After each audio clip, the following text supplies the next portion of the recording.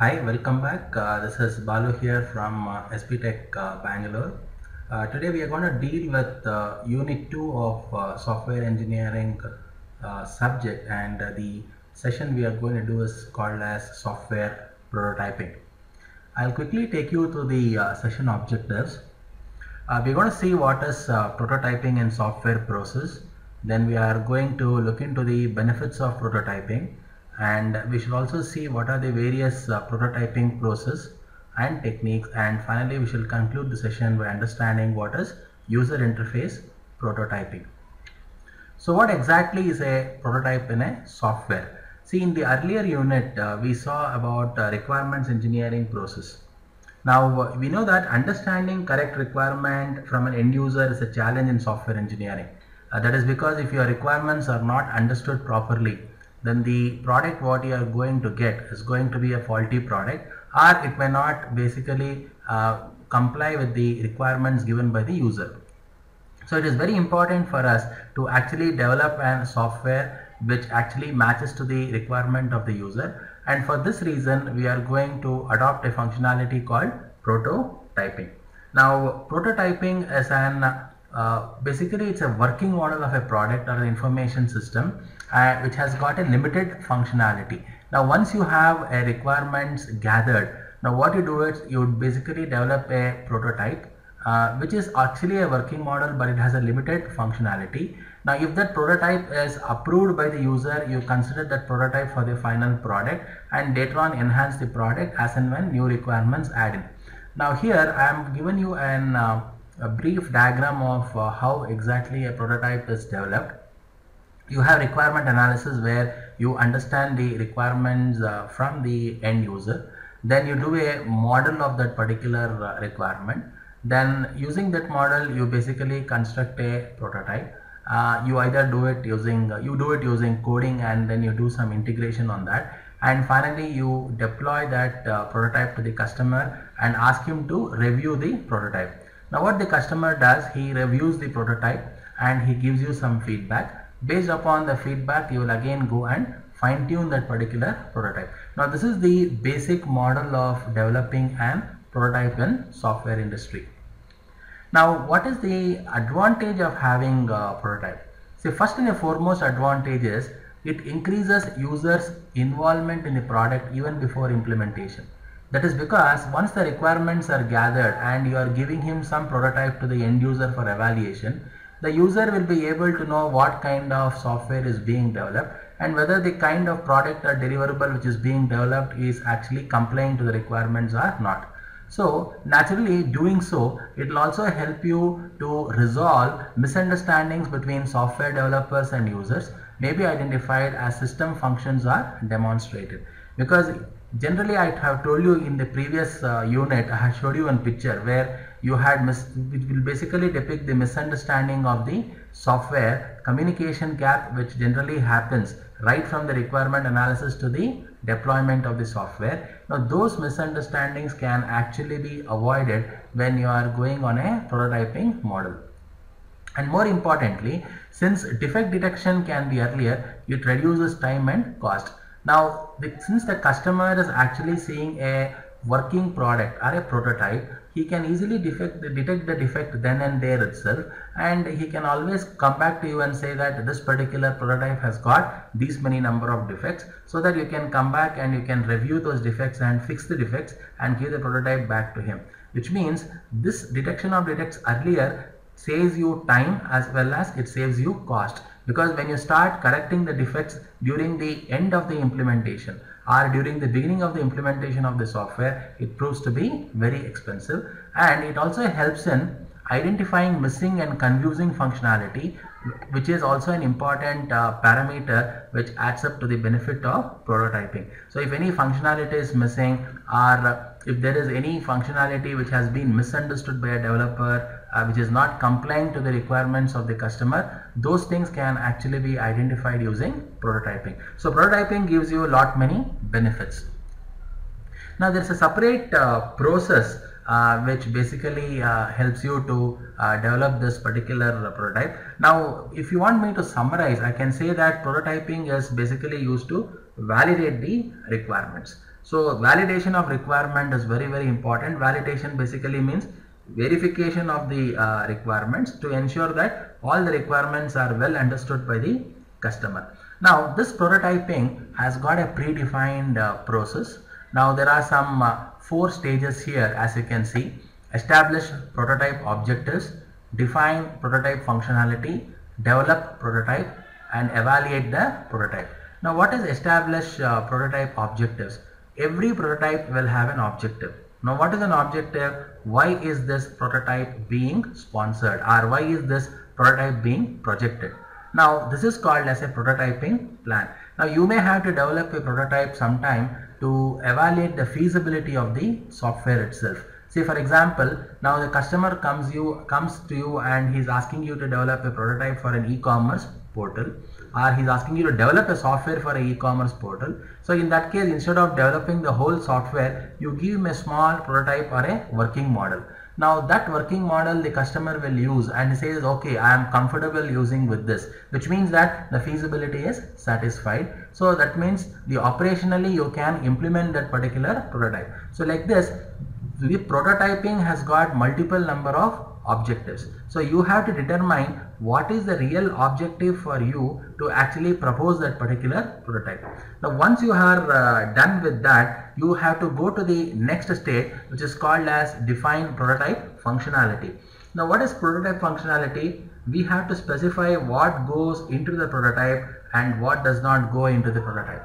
Now as I have told you in my previous sessions, requirements can be classified into many groups. You have functional requirements, you have non-functional requirements. So non-functional requirements, you have different kinds of requirements like performance requirements, quality requirements. Now when you are actually doing a prototype, you only consider the functional requirements. You don't consider the non-functional requirements. Now the same shopping cart example if you want me to take. Now when you are doing a prototype for a shopping cart, just create a screen which basically consists of all the products and the description of those particular products. So when the user selects the product, he should be able to see and view the details of the product. In case if he wishes to actually buy that particular product, he can add that product onto the shopping cart. And from then onwards, what happens in the shopping cart and how the money is being transferred from the bank account of the customer to the shopping cart owner. So those functionalities, the performance and the quality requirements need not be defined in that particular prototype functionality. So that means in the functionality of the prototype, you only define certain functional requirements and you can relax the non-functional requirements. Now once you are done with that, based upon the functionality, you go and develop the prototype. So you can develop a prototype using any of the scripting languages, and once you are done with that, you are going to get something called as an executable prototype. So once you have got the executable prototype, you go and give that executable prototype to the customer so that the customer will start evaluating that prototype and he is going to give you an evaluation report. Now what does an evaluation report say? The evaluation report says whether he is happy with your particular prototype or not, or if there are any changes to be made, he will suggest those changes to you so that you can come back and refine the prototype and give him the revised prototype for further evaluation. And this process continues till the prototype becomes approved.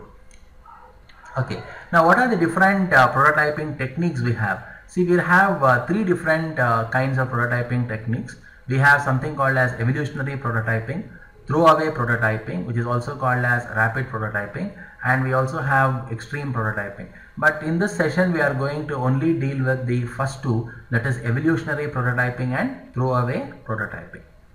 Now what is evolutionary prototyping? We have seen about evolutionary model in our second session of software engineering. Evolutionary model basically means anything which happens through increments is called as evolutionary model. For example, when software is happening through increments, then it is called as an evolutionary model. Similarly here, in this particular prototyping also, if the prototype happens through increments or if the prototype comes out of series of increments, then we say that the prototyping is actually adopting to evolutionary model.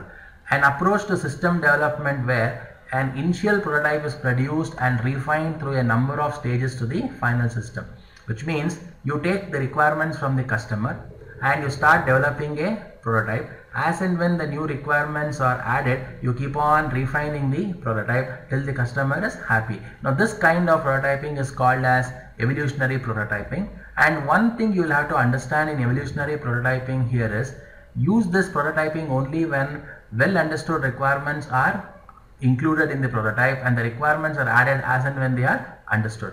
That means this prototyping only holds good when your requirements are well understood. So if there are any confusing requirements or if there are any ambiguous requirements, for in such cases this particular evolutionary prototyping may not be a viable solution. You may have to go to the another kind of prototyping which is called as an throwaway prototyping. Now here I have given you an example of how an evolutionary prototype works, how the model of an evolutionary prototype works to be more precise. Now in this case you have requirements coming from the customer. Now you design those requirements into your model and you build that particular prototype, and after building the prototype you ask the user to test drive that particular prototype. Now the user will test the prototype and he will give you some feedback. Now after obtaining the feedback, and if you get a feedback from a customer stating that everything is well and good, you can consider that prototype as a final product, you take it as a final product. Or the customer will give you a feedback stating that you have to make some modifications. Then in that case you make those modifications, what we call it as refinement. Again you give that prototype for testing once again after the modifications are made. The customer will once again test drive the prototype and he'll again provide you the feedback. So this is an iterative process which keeps on happening. But once the customer gives you a clear feedback stating that yes, now this prototype is 100% foolproof and you can accept that particular prototype, then you can go and consider that particular prototype as your final product. Now this is called as evolutionary prototyping. But on the contrary, you have another type of prototyping called as throwaway prototyping. Remember, in evolutionary prototyping we can only use when the requirements are clear. That means if you can really understand the requirements clearly, there are no confusions. But in case of throwaway prototyping, you can consider this prototyping technique when the requirements are not clear. That means when there are some ambiguous requirement, you will have to basically make use of this throwaway prototyping. Now what exactly is this throwaway prototyping?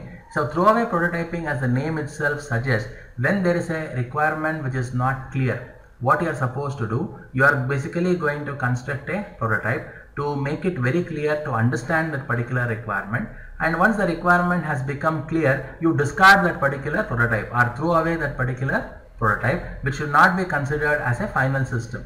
Unlike evolutionary prototype, where the prototype itself is considered as a final system, in case of a throwaway prototyping, you are not going to consider the prototype as a final system, but it is only going to help you in understanding the requirement better. So they should not be considered as a final system. Now this is something which is very important in case of throwaway prototyping.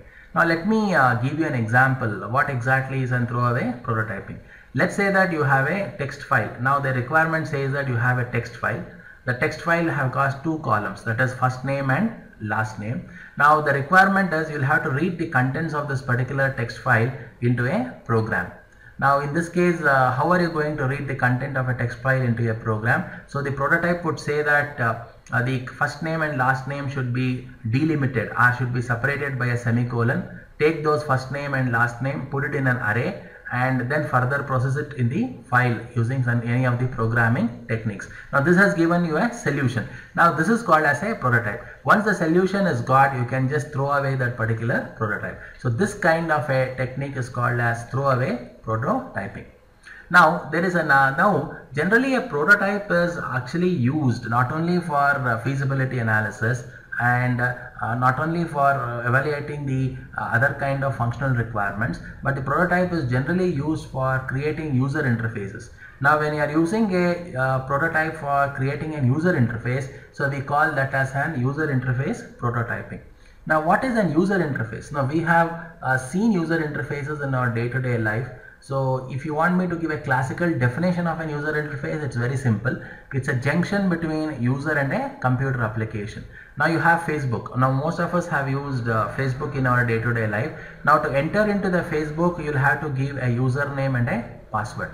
The moment you give username and password and click on login, you basically log on to your Facebook account. So we can call this portion as an user interface. Now how did you design this?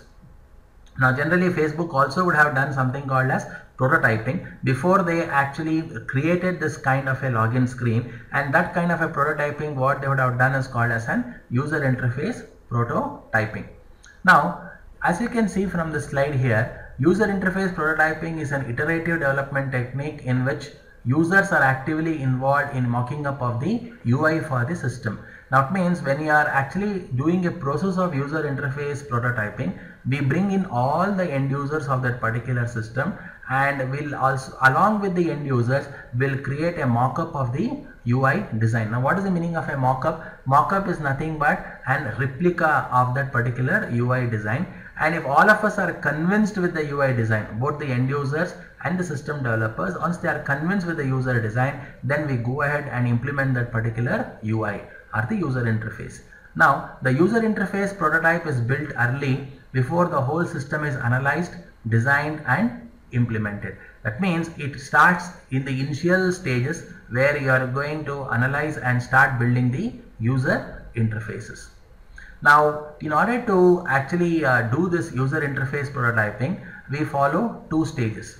That means there are two stages in which user interface prototyping are developed. The first stage is called as the usage of a storyboard, which means develop paper prototypes which are mock-ups of screen designs and walking through these with the end users. Now we call them as storyboards. Now as you can see from the picture here, now this is basically a prototype which is actually developed for a college automation system.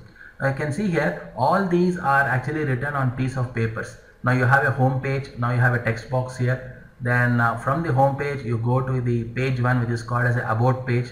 Here you may have a small picture, maybe the picture of your principal and some content beside him. Then you have academics where you have list of courses.